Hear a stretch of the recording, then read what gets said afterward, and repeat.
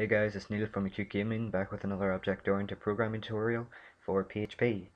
Today I'm going to be looking at something called a constructor. And essentially a constructor is a method that's automatically called when you create a new instance of a class. So to make a constructor, just go into your class and create a new public function. Public function, and call it underscore underscore construct. And have your two brackets with no arguments, in this case anyway. And yeah, inside we need some code, so for the purpose of this tutorial I'm just gonna make it print some text, I guess. But yeah, you can make it call functions, do whatever you want essentially inside your constructor. But yeah, the real power of it does come from using it to call functions and things like that you don't want to have to call yourself every page. But yeah, for this tutorial I'll just make it print some text.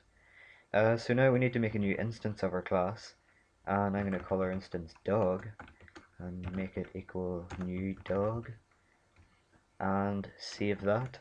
And if we go into Firefox or whatever web browser you use, refresh your page, and there you go, woof woof, as we expected.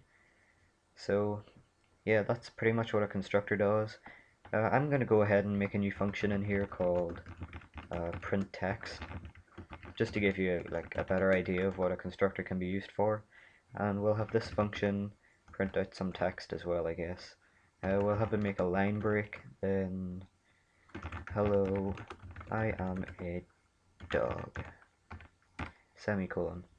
Now inside your constructor, if you make it call this print text with no arguments, save, and go into Firefox and refresh again, and there you go, hello, I am a dog.